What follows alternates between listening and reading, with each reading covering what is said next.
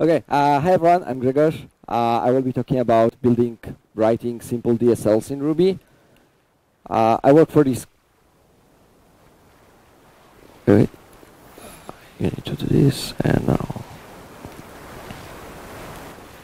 Okay, thanks. I work for this company called Caligo Travel Solutions. We are building different products that are related to traveling and to loyalty currencies.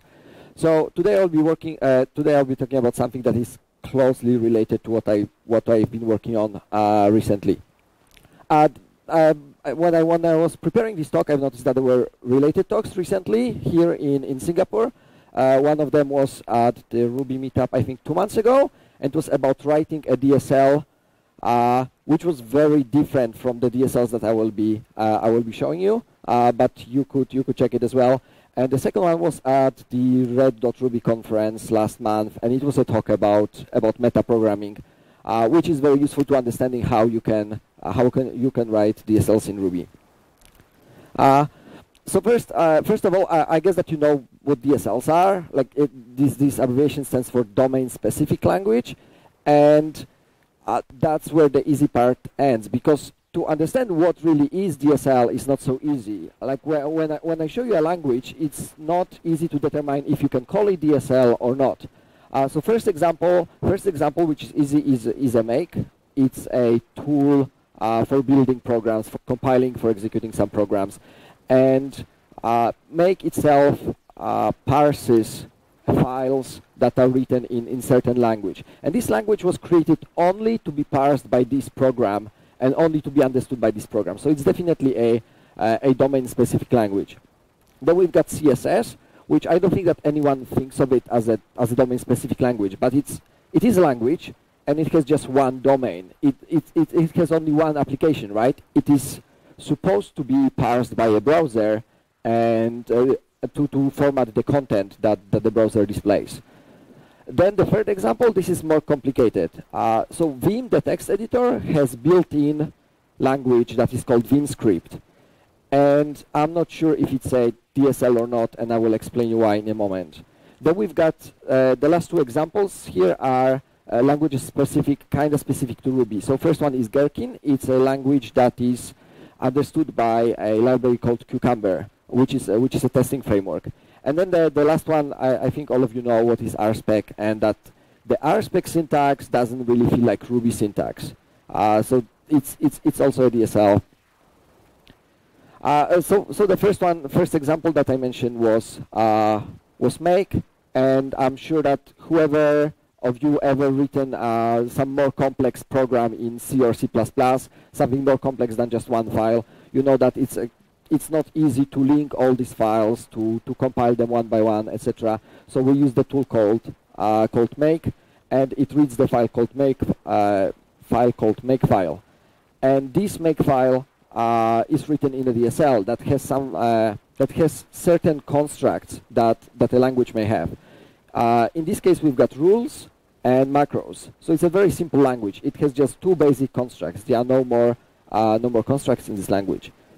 Then Vim script, which I mentioned that is more complex, it's actually like a full language. It has variables, it has loops, it has the if conditional, etc., etc. You can write a full program in Vim script.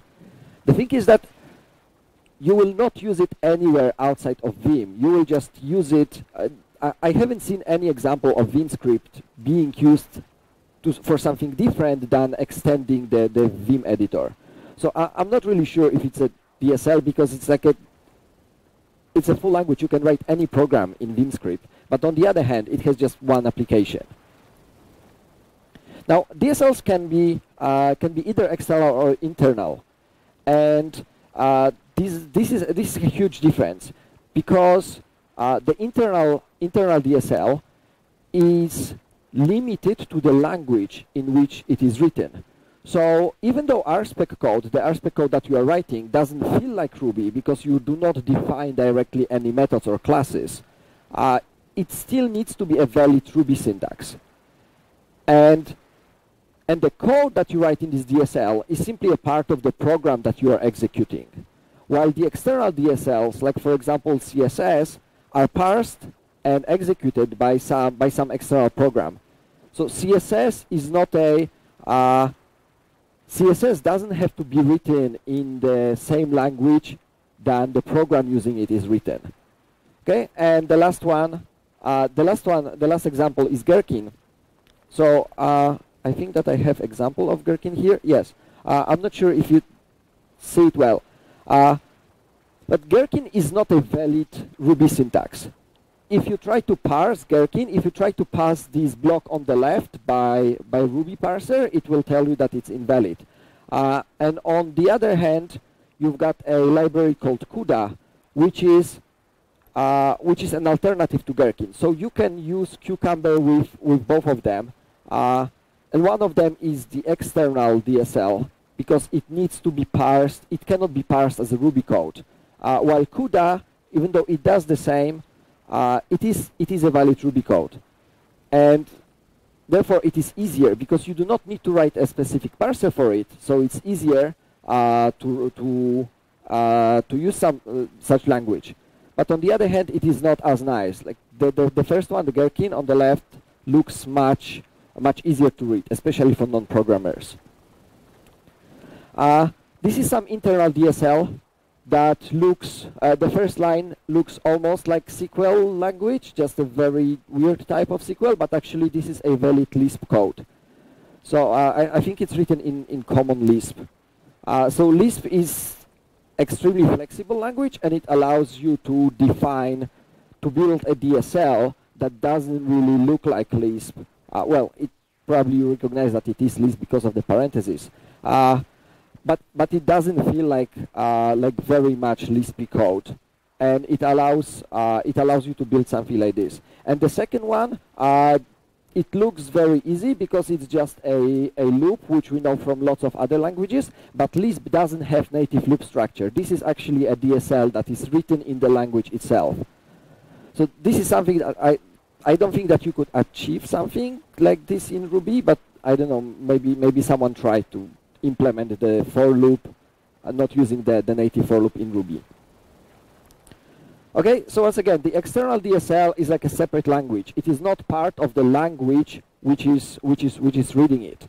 So it is easy to use. It is more difficult to use because you need to write a parser of this language. You need to write a separate program that will parse your language, but it is extremely flexible. You can define any grammar rules. You can define the language to look whatever you want it to look like. On the other hand, the internal DSLs are limited because they need to be a valid syntax of the language that hosts this DSL. But because of that, it is much easier to define the internal DSL because you don't have to write a parser for it. So if you check the RSpec code, it doesn't have any specific parser. The RSpec code is just parsed by the same Ruby parser that you use for running your programs. Now, in Ruby, there are basically three components that you need to understand in order to start building DSLs. The first one is a block, and I think that everyone using Ruby knows what a block is. The second one is executing the block in different contexts. So you can use the keyword yield here that just executes the block that you pass to a function. You can use the instance eval, or you can use block.call. I will explain the difference between the instance exec and instance eval soon. And the last concept is metaprogramming. So you need to just understand very basic components of metaprogramming in Ruby, like define method, which allows you to define a new method basically from string. So you define a method from a data, not from a piece of code. And the last one, which is method missing, which is basically a function that is executed when you try to call a function that doesn't exist in your code. There's of course more about metaprogramming in Ruby, and if you don't know how it works, you should definitely check one of the talks that I mentioned earlier. Okay, now I will show you a few very simple DSLs, and I will explain you how they work. I will not be writing DSLs. I already have the code.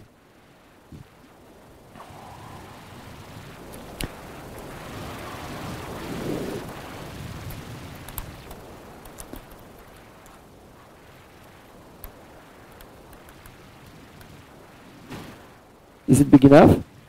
No? Okay, so first I want you to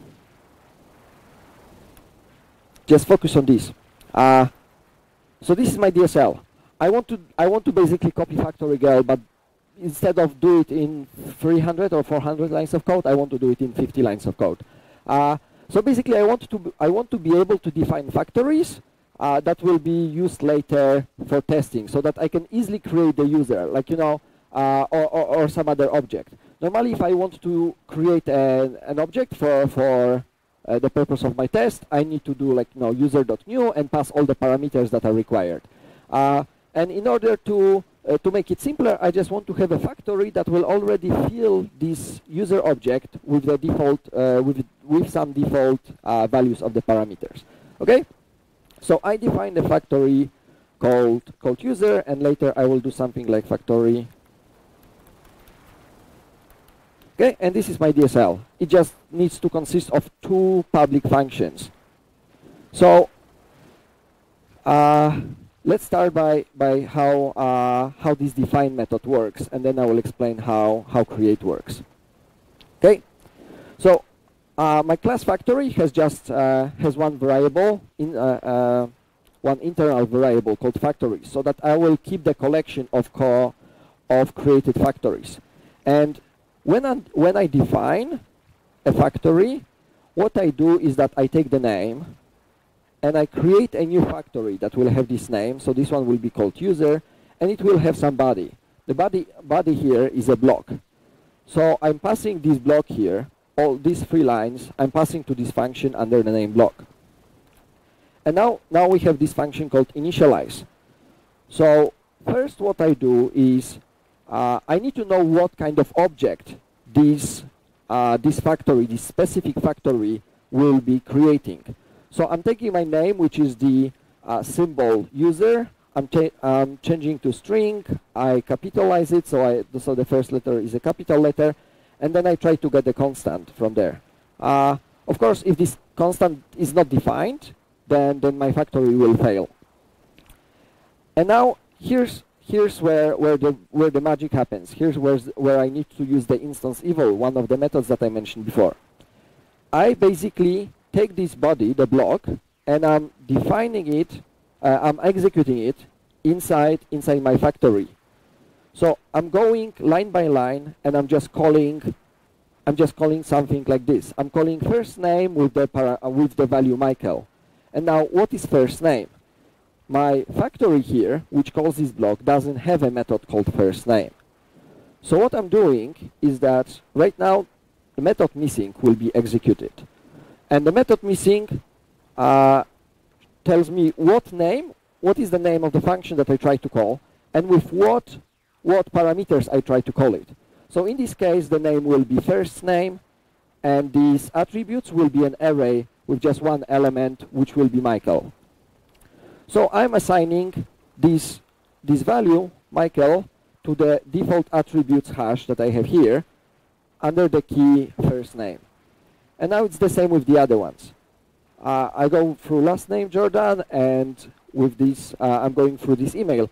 And now, after this, my default attributes, which started as an empty hash, is filled with all these 3 values. So it looks like this.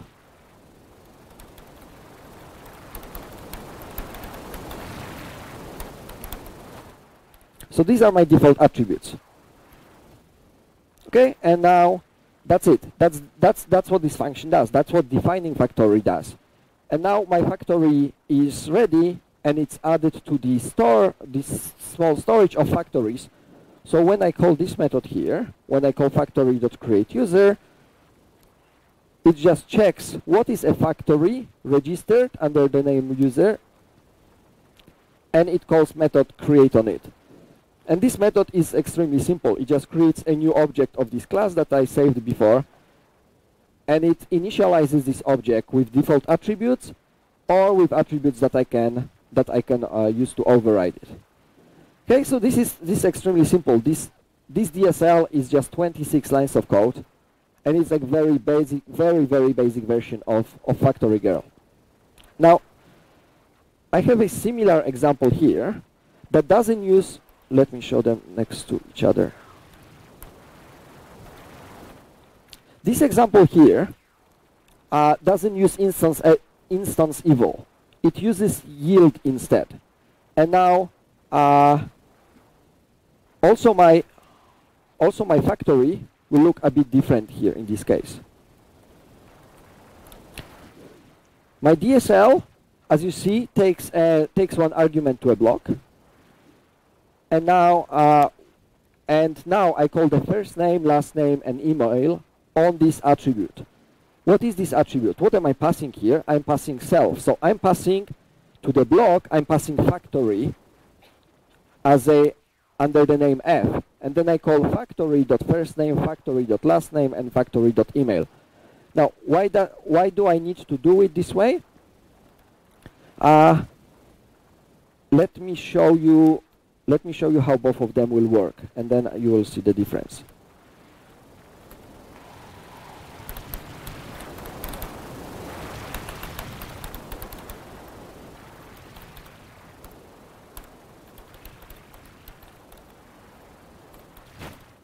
Okay, so I create my factory user, and it works. And here I have one change.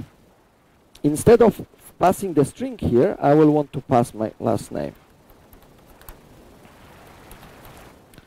So I have an instance variable called last name.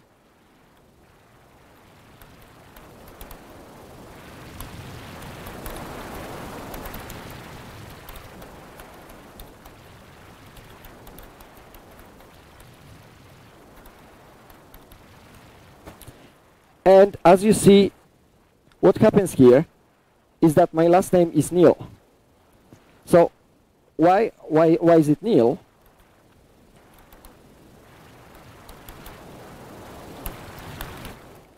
It's nil because I call this thing using instance eval.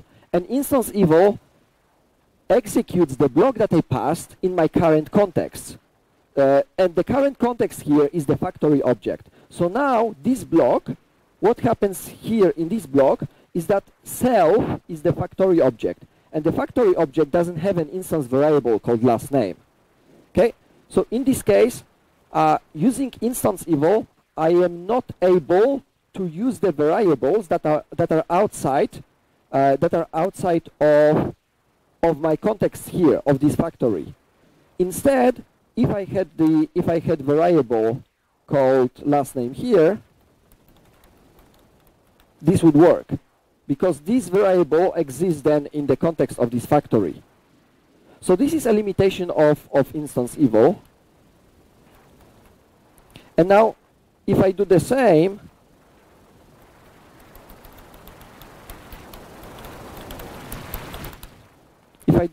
using the yield,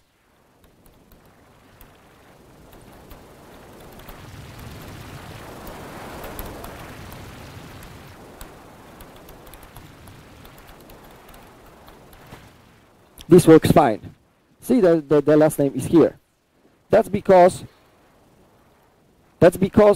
this block is still executed in its normal context.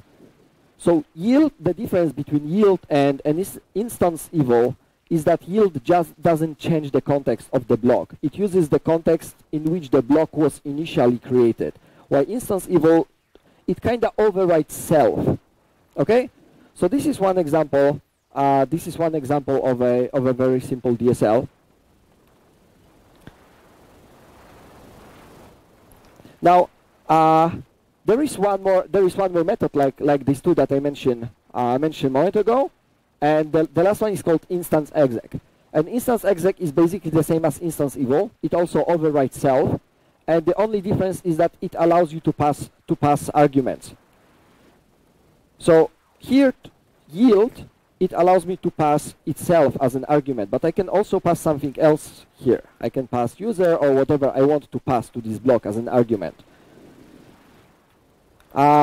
Instance eval takes only one argument, which is a block, but if I do instance exec, then I can pass self as an argument, and only the last one, the last argument is the block that I will be executing.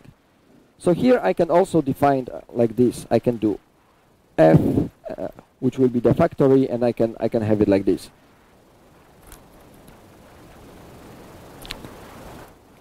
Okay. So to sum up this difference, you should use yield when you want to have access to the functions and variables from the original context where the block was created.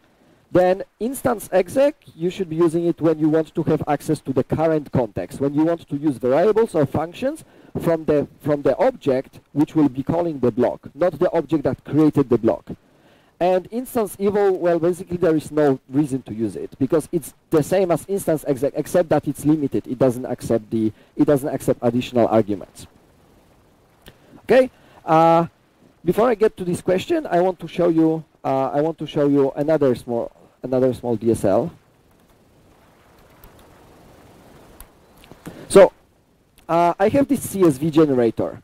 So sometimes at Caligo we need to generate a lot of different files that we are sending later to our partners because lots of companies that we work with, they do not have REST APIs in their systems. How it works is that you generate a file, you send it to their SFTP, or sometimes you have to upload it manually via web interface, and then you wait 3 days, and then they upload the handback file on your SFTP.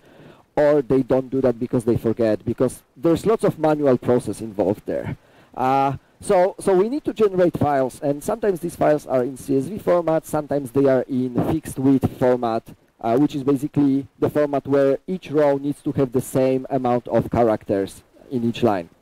Okay, so here I just want to generate a very basic CSV file, and I accept the records or orders as my argument to the object, and I just define. I have a small DSL that defines the header, how the first line of this CSV file will look like, and I define the body, and the body is different for each row. For each order has its own row, has its own line in the file. So now this DSL is extremely simple. And it's just like 50 lines of code. So let's have a look how it works. First thing that you may notice is that I'm including the CSV generator here. And when I include it, I need to enable some instance and class methods. So to do it in Ruby, I need to include the instance methods module, and I need to extend my current class with the class methods module. So now class methods that I have here. So this is a class method because, as you can see, this is called in the context of the class. So I've got a header and a body, and header basically what it does is that it takes a block and it passes it to a class called part generator, and it happens. It's exactly the same with body. So I just take this block. It's not executed right now. It's just captured, and I pass it somewhere, and I will execute it later when I'm generating the file. And the same with body.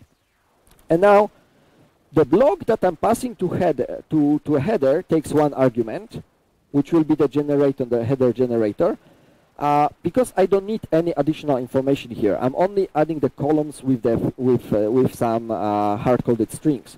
But the second one takes additional argument, which is the order, because each row will have some information taken from this order.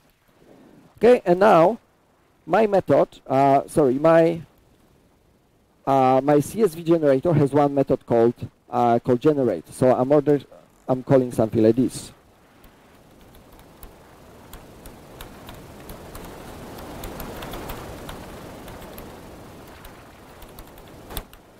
Okay, and that method called generate basically executes the block. First, it executes the block that I pass to the header generator and adds it to the CSV file in the beginning.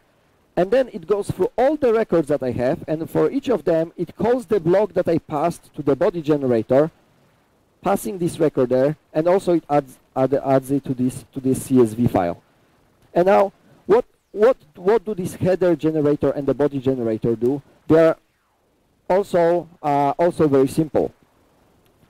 So my part generator that will later generate either the head or the body takes a block, and it has a collection of values, and this collection is initially empty. It needs to be an array because that's how CSV is represented. It's just an array, and each row in the CSV file is just an array of some values that are later connected with comma or some other character. And now, when I call this block, when I call this generator, I can take any number of arguments here. This is not so nice part because some block will take 0 arguments, some block will take 2 arguments, but I cannot define it here. Here I need to take, I need to be able to take any number of arguments, so I don't have really control over that. And then I call the block that I captured before, passing self first, and then I pass the arguments. And now what I do is that I go through these lines, and I basically called generator.column, and here generator.column with address, here generator.column with price. And what happens is that when I call column method, it's executed here in this generator, and this will give me an array with like ID, price, etc. And here I iterate over the records, and each of them generates one array of 3 elements. First element will be the order ID, second will be some string, and the third one will be a total amount. Let me show you that it actually works.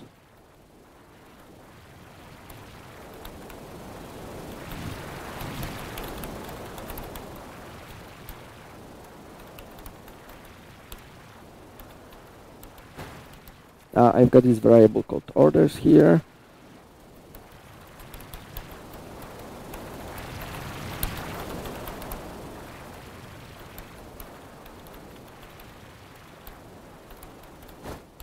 Okay, and the output is one string that is just all this. This is the first row. Here we've got the new line. This is the second row. Here we've got once again new line and the third row. So I just generated a valid CSV that string that I later can save to a file. Okay, and here once again I use the block call, block.call. I'm calling the block here, and I use this syntax where I'm passing the builder. I'm passing the builder here, and I'm calling this method explicitly on a builder. That if I call it this way, it's implicit that I will be calling it. I might be calling it in some different context, but here I just wanted to explicitly say that this column needs to be called on a on this builder. So this is extremely this is the same, but here I will be using. Sorry, in the yes. No, where do I have it? Yes. So here I just wanted to show that I can actually do similar thing. Just I can use yield and pass self instead of doing block call. Oh, sorry, it's not this one. It's here.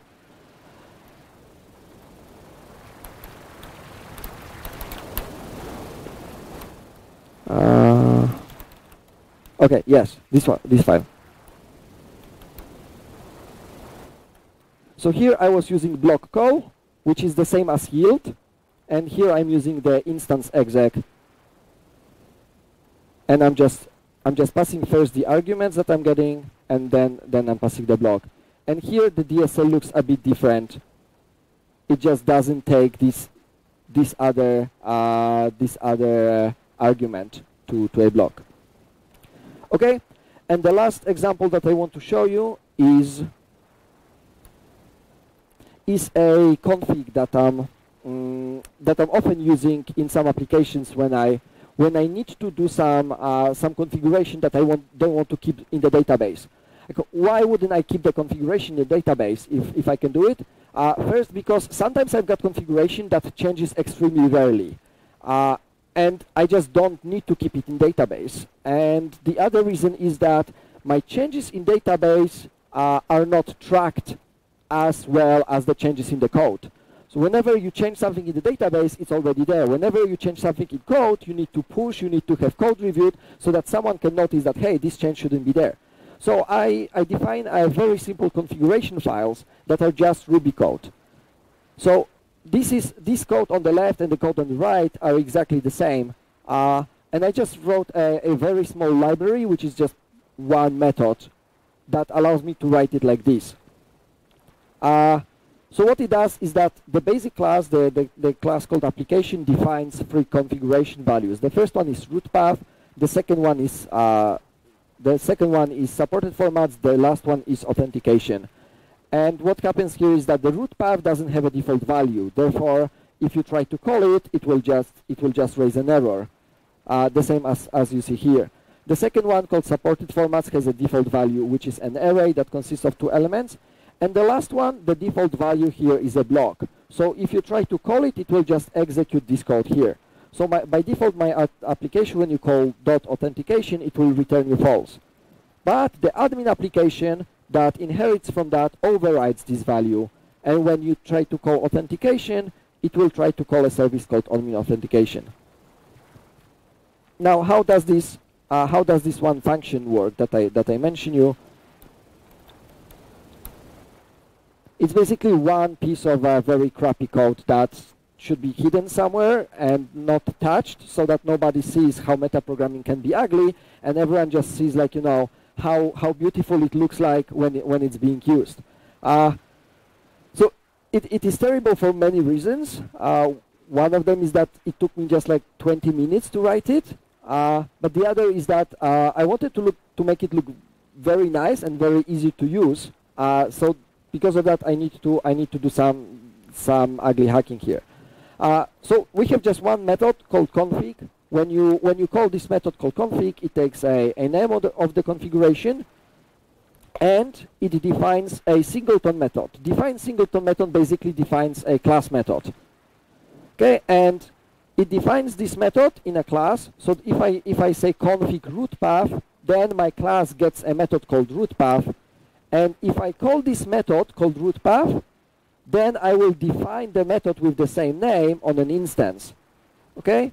So let me show you how this code works in practice.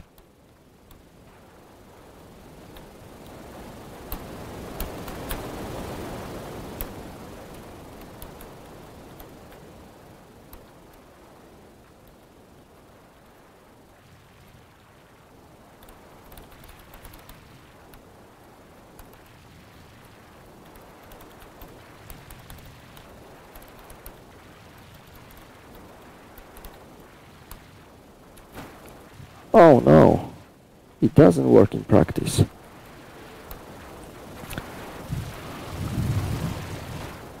Why doesn't it work in practice? Ah.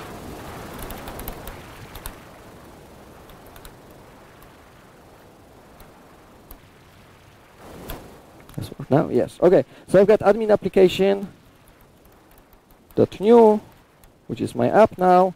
And app I can call root to root path. It should be app. Okay, so I basically create an instance of the class, of the admin application class, and this instance has access to the root path method. So if I call root path in context of a class, I just define the value, and then instances can use this value. Okay, so this is an extremely simple example of what you can do in Ruby that doesn't even, I'm not even sure if it's a DSL. It's just a small change that doesn't look like Ruby anymore, but this is still an example. This is still a working Ruby code. Okay, so I'm using this just to make my configuration files more readable. I could do it using JSON, I could do it using YAML, but if I do it using JSON or YAML, I cannot override it with a working code like this block here. If I do it in database, then other people can change the values and I don't have control over it. Unless I add some triggers in the database that will inform me about it, etc. So this is how I write config files that are both they are both pushed to the code, and they are also easily extendable. Okay. So these were the examples that I wanted to show you today. And now the question is if these examples are really domain-specific languages. I have some examples of random comments or by random people on the internet that are bitching about it, saying that, oh, it's not DSL because it's just syntax abuse, and the only real DSLs are in Lisp, blah, blah, blah. Here's some more. And one comment that brought my attention was that it is not really writing a DSL. You're not writing a new language. You are just abusing the existing syntax to make your code look like it's not written in this language. And then I thought that actually it's not an insult, that abusing language can be a beautiful thing. And I wanted to show you some examples. So this is a valid Ruby code. This is a monad called maybe, and it's a part of library called Casely. I don't even know how. I don't know how to pronounce it. But what draws my attention here, what is unexpected, is this operator that is the greater than dash greater than characters. I tried to create method like this, and it's impossible. Ruby doesn't allow you to do it. So then, I'm thinking like, wow, so I'm using a method that I cannot define. How did they do that? And it appears that these guys just created a method called greater than. It's just one character, and then they are this dash and greater than is a syntax for lambda. Okay, so you see this code here, the line 4, this line. Now look how it can look like also. It's this. So is it a DSL? I don't know. Is it abusing language? Definitely. Is it beautiful? I really love it. So it's example of something that Ruby allows you because it's so flexible. Other languages, except for Lisp, maybe not necessarily. Another abusing of the language syntax is it's from the same library. Like I didn't know that I could parse this code in Ruby, but actually you can do that. You do not have to put character dot character. You can put as many spaces between them as possible, and I'll show you that it really works. I read about it just yesterday, and I'm still surprised. So let's say that I have a string, and I want to capitalize it. And it works.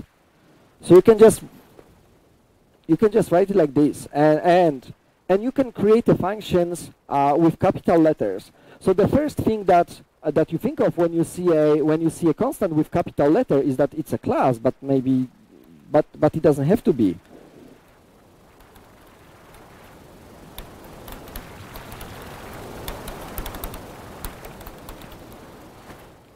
Oh no!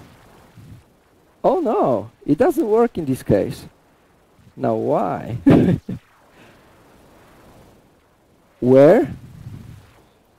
Yes? Oh yes. Okay, thanks. Thank you, yes.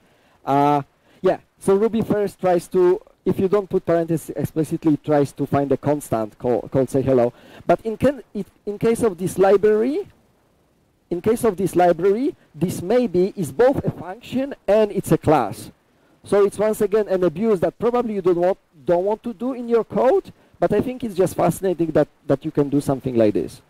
So once again, are these examples that I show you DSLs? Probably not, because they are not real languages. They are just a bunch of random functions tied together. So to make your Ruby code not look like Ruby, to make it more readable. But I think that it's just amazing things that we can do something like this. Now the question is, should you create new DSLs? The answer is no. Yeah, that's if you ask yourself, should I create a DSL, then probably the answer is no. If you see that there is a case where you're so convinced that you want to write DSL, then maybe the answer is yes. So I've been writing Ruby for a couple of years. I wrote maybe 2 or 3 DSLs that I'm still using. And in other cases, I just stick to standard methods, because even though the DSLs are very readable for you, the author, they are not readable for new programmers, for your users. We have plenty of DSLs in Ruby community. We have like Factorial, we have RSpec, and a few more. And some of them are good ideas, but any of them, any DSL requires a lot of learning. So to understand RSpec, it's not enough to understand Ruby. You have to learn RSpec separately. And actually, you can understand RSpec not knowing Ruby almost at all. And you can know Ruby very well, but not understand RSpec. So that's why I think that DSLs are fine in certain cases, in certain probably extreme cases, but not for everyday use. That's it for today. Once again, my name is Grzegorz. I work for a company called Caligo Travel Solutions. We're hiring, we're writing lots of Ruby code, we're writing lots of Elixir code. We use Hanami framework that you heard about at the red.rubyconf. We use it in production. It's awesome. You can join us and check how it works in production. Yeah, thank you very much for listening.